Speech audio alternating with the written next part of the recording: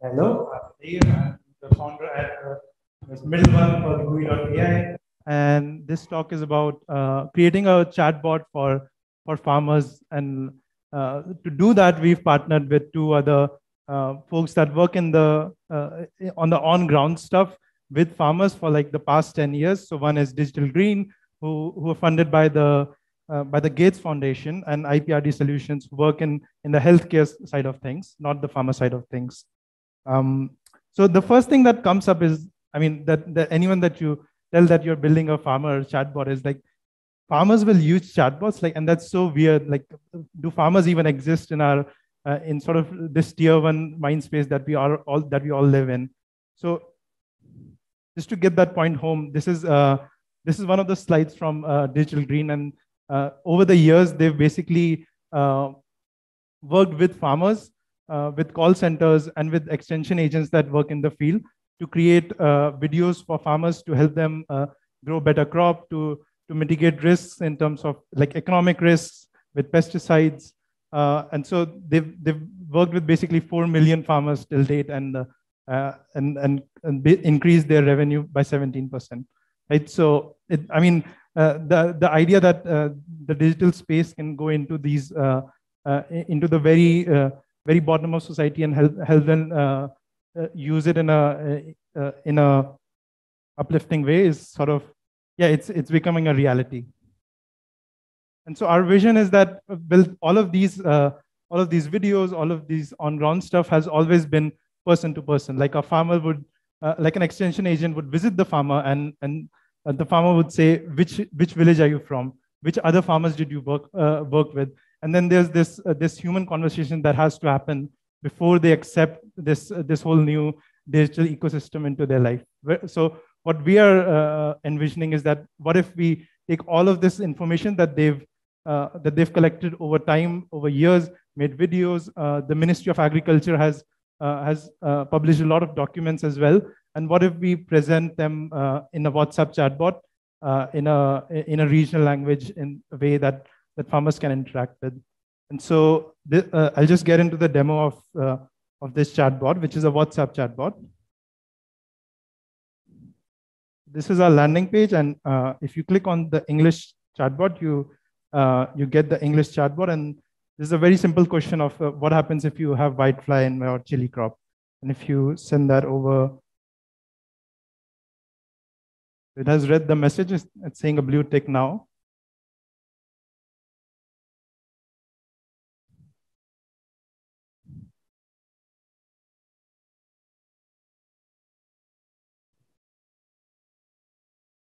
And so I don't know if I can play this, but it doesn't seem to play. It basically does speech as well of the same message, and also gives you a video that is a video produced by the Ministry of Agriculture. So that basically the farmer can watch, that is in Indic languages. We have a similar bot for Hindi. So you can, if you ask the same question in Hindi, it gives a similar response back in Hindi.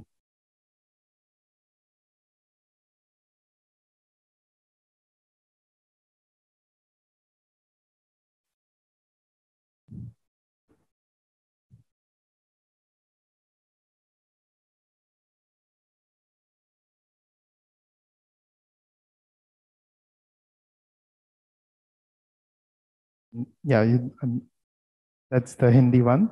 And the other interesting thing is that you can I'll also send it a voice note. So I'll send the English bot a voice note in Hindi about farming in Mars. So that is a question that's out of context, and that's one of the I just want to showcase one of the prompt engineering that has gone into, so that it doesn't just say anything that it wants to. So I'll ask, Mars पे मिर्ची कैसे उगाएं? Mars पे मिर्ची कैसे उगाएं?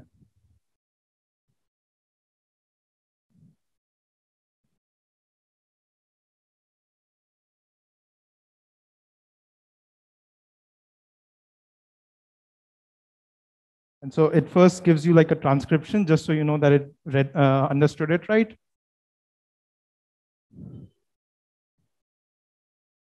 then just says, no, I can't answer that because I don't know how to grow chili on Mars. Yeah, so that was the short demo. And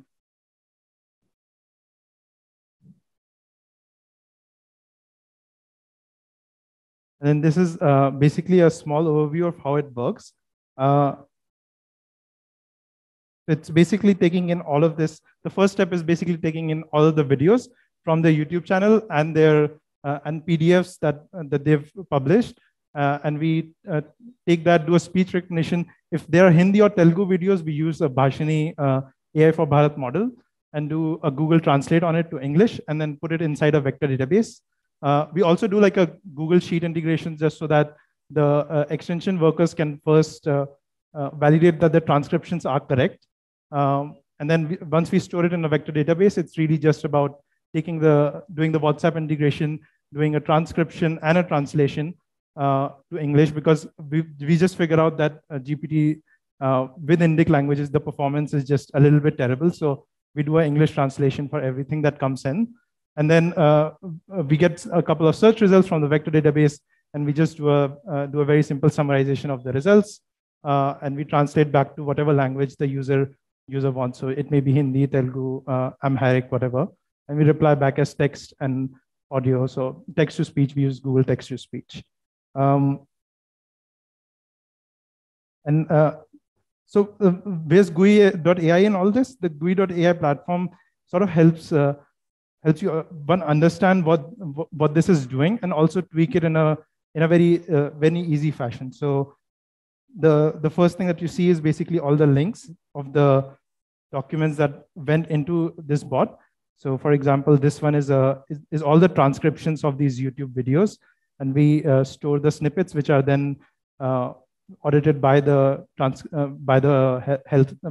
extension agents.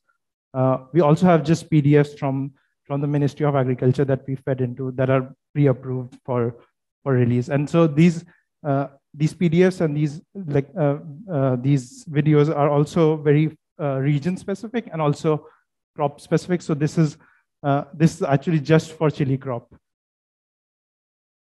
And then you can go into the settings and actually inspect all of the prompts that went in. So this prompt it's the system prompt basically, and so it sets the tone of the bot and what it is talking about. And then you can also set like the audio output. So you can select like UberDuck or Google Text to Speech, select what kind of voice do you want. And then these are the task instructions for the search. So once you get the search results, we have the system prompt, but also the search results and basically some guidelines on how to use those search results. So we had to do some prompt engineering here, which is when you have to tell it that you only use the search results, and if the question doesn't correlate with the search results, you basically say, no, I don't want to answer it. So, which is what we saw in the Mars example. And there's also a very, very weird thing with the new GPT models is that it'll output code all of a sudden for some reason. So you say, never get advice to search the internet. And then the one other interesting bit is that you can do a citation of search results. So that basically helps you do this response template. So you can, if you look at the answer here, it has basically these citations at the end and in between. So you know which of the search results is actually pulling it from. So it's possible that a search result might come up with 10 different results, but which one is relevant to the question, we let GPT decide that and output that back into the results. So yeah, this one was, the site results was also very helpful in getting correct answers. And here you can tweak some of the search settings, like how big a snippet should be, and you can also tweak the language model here. And yeah, so that's it. And then you can basically inspect for a given query what's the prompt that actually goes into GPT-3. So this is the system prompt that you set in the settings, and this is the conversation history. So it preserves conversation history, and you can see the conversation here that I just just 5 minutes ago made with the bot. So you can see that I've asked it about this, and it basically stuffs that as the user and assistant pairs. And then at the very end, for the very last question, which was how to prevent micronutrient deficiency, we searched through all of those PDFs, all of those video transcriptions, and got back these search results, which were basically 3 search results from these 3 different documents. And then at the end of these documents, we put in the guidelines and asked it this question, and it presented this response. We do a text-to-speech on it as well. And yeah, so that's basically it. And then the idea is that you can sort of tweak this however you want, and then finally integrate it into your own WhatsApp or Facebook bot, or maybe even do a web embed because it's available as an API. Yeah, that's it.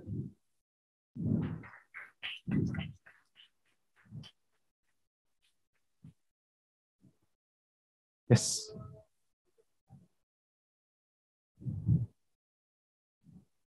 Sorry?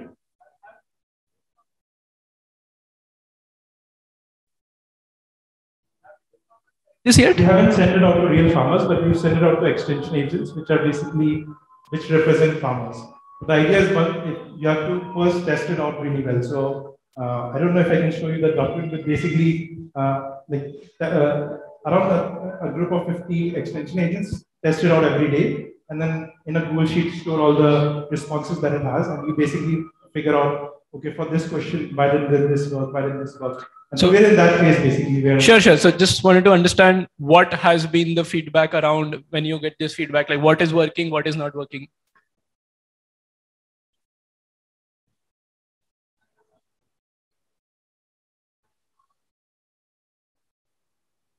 So right now, the biggest pain point really is to do the videos correctly. So if you notice, the WhatsApp bot returns a video URL, right? And so that video URL is actually fetched from this Google Sheet, right? So you, if you look at the prompt that we stuff in here.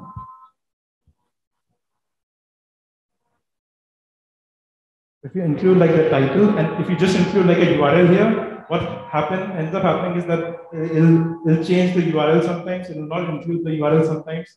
So you have to it's a very tough balance, right? So it's also a very conversation-based thing. Like if you look at the document search query, right now all we do is just literally feed in the entire search history as your vector search query. So then the videos that it returns is sometimes not the one that you would expect when you just have a single query and answer feedback. So it's really been about how the document search works when you have a long-running conversation, and the videos that get returned are not sometimes sometimes they're not so correct. But otherwise, like when we were starting early on, the problems were that it would answer questions that it had no context on. So we just solved that with a little bit of prompt engineering. Follow-up questions, right? So when do you understand, or when do you infer that a previous session has ended and now you? I don't have a solution for it. You just have to type reset and it just resets. Yeah, so you expect user to press. You don't expect it. We're still searching for a solution. You don't expect a farmer to know what reset means. Yes. Okay.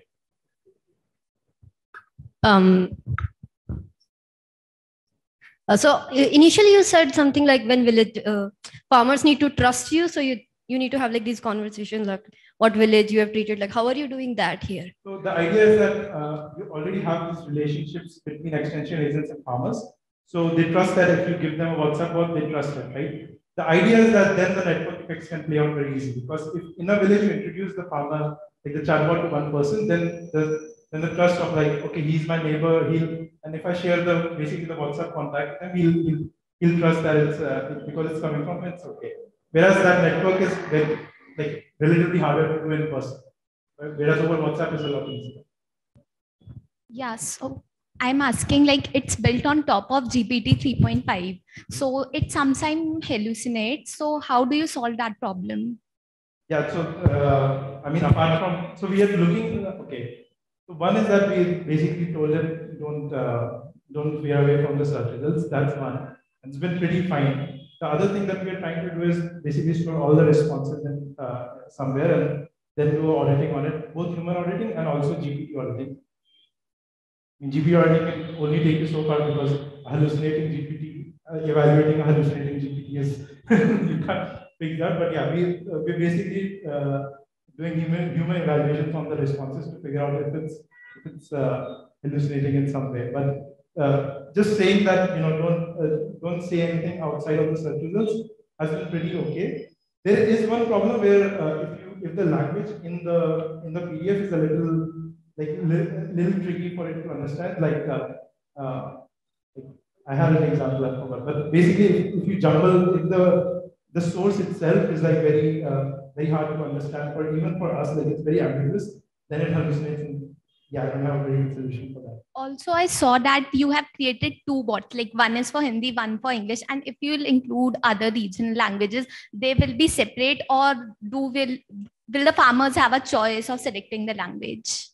Yeah, so that is a little bit of a UX problem, because if you basically want the output language to be something else, you have to include like menus inside the WhatsApp bot. And those menus can sometimes leave you in a state where you don't know what to do. And a farmer for sure don't know what to do. So that's why we said, okay, you can have the input languages whatever you want, because you have Whisper. So it can interpret whatever language that you give it. And so we kept the input side open, but the output side we said, okay, let's keep that fixed. And the idea is, if you're deploying it in India in a particular region, yeah, if the farmer really wants it in Hindi, and they won't really understand Amharic, which is what we're trying to deploy in Ethiopia. So, hey, I have one more question. So sometimes the same question can have different answers based on, say, time of the year or location, since health or farming is very context specific. And so are you expecting the agents to give all that context, or do you have like a profile on each user which you feed beforehand before the question? Yeah, so we have, we basically, because these, Digital Green has been working in this space for 10 years, they have the WhatsApp numbers of each of these farmers and the conversations they've had in the past with those, with basically the extension agents who were called. So we have that information, and we are also aggregating all of the data with region-specific, with basically region-specific labels of like, this document is about this region in this time of the year. And then we can basically do while doing vector search, we can include that metadata and match against that. Hi, one quick question. So the true power of generative models like this is make it more conversational, right? So you take the previous context into consideration where giving the next response. But here in this such a system, the first retrieval is based on a vector search, right? So when you do the vector search, there's no the context taken into consideration. There is. So if you look at the search query, it's actually okay. It includes the first question, the second question, and the answer. So the vector search query is including all of the conversation inside the vector search. Oh, okay. So you create like a vector out of the entire conversation history and then do a vector search. Yeah. So for an example, like someone asks how to do pest control for crop X, and then you get results, and then you get the response from the generative AI, and then what about crop Y? So now you're actually not saying the entire sentence. Same problem as yeah, right. I don't know how to solve it very well. So yeah, so here the vector search may not give the actual results here. But if it had given, then the generative model would have given a nice response. So there is something called query decomposition that Ravi might talk about. Okay, sure. That we haven't experimented with, primarily because it increases latency because you have to do multiple GPT passes. Right. We haven't experimented with it because we're not at the stage where we really have that problem. Right. I think you can solve it with query decomposition and say, because you can do interesting things like based on a timestamp, was this question asked like a week ago, then you say, okay, that's not really that important. Right. You can do weighting of the query based on a couple of these things, like what is the question talking about. You can do multiple GPT passes and do some sort of intelligence there as well.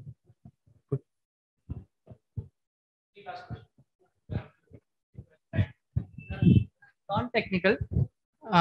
Since it's a startup, I thought it would be better to ask right away.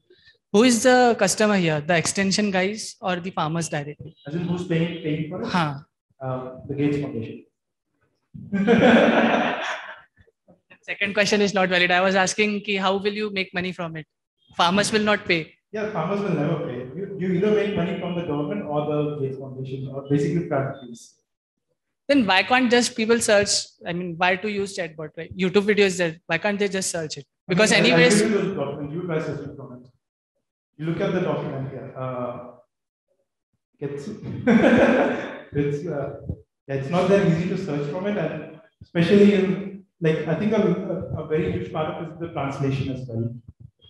It's very hard for a farmer to do this translation and also search for multiple periods. It's more about accessibility really.